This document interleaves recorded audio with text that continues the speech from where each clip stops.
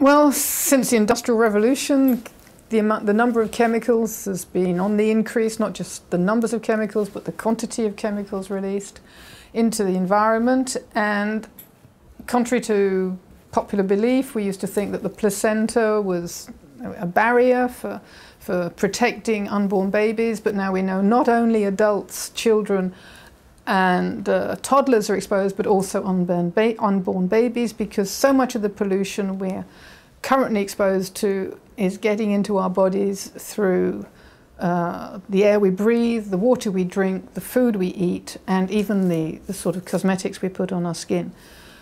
How is it affecting our brains more specifically? One endocrine system that I'm particularly concerned about is thyroid hormone, and how so many chemicals in the environment are interfering with this vital hormone, without which none of us would have the complex brains that we have today. Thyroid hormone is produced from the thyroid gland at the base of our necks. It's often referred to as the hormone you have to get just right. You don't need too much of it nor too little of it. It's got to be really the right amount at the right time.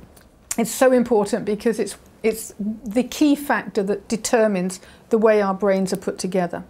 Thyroid hormone is the only hormone that a baby is tested for at birth. There are a number of other biochemical tests done when a baby is born, but within the first 4 or 5 days of a baby being born in every developed country, they take a small prick of blood from its heel and test to ensure that it's got enough thyroid hormone.